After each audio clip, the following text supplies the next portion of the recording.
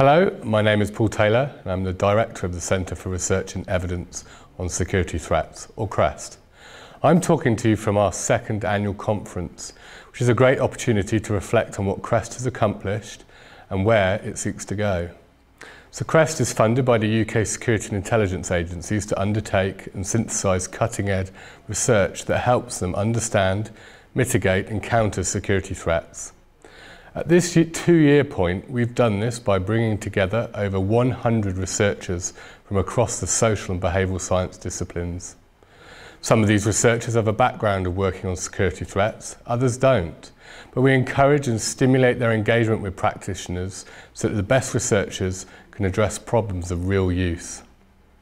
These researchers are now working on one of our 6 core programmes, or as one of our 18 commissioned projects, or as one of our 15 PhD students.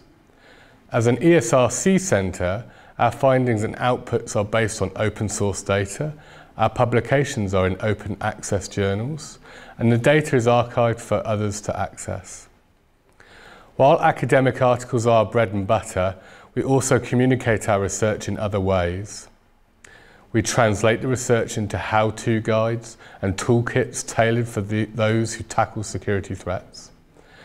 And we publish an overview of our key areas through our quarterly magazine, CREST Security Review, of which there's now been 5 issues.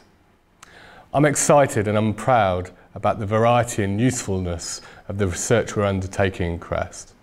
I'd love to hear how you're using the research, if you'd like to engage with us, or if you would like to know more about the work we do. You can do so in a number of ways. Take a look at our website, www.crestresearch.ac.uk, where you can also sign up for a newsletter and follow us on social media.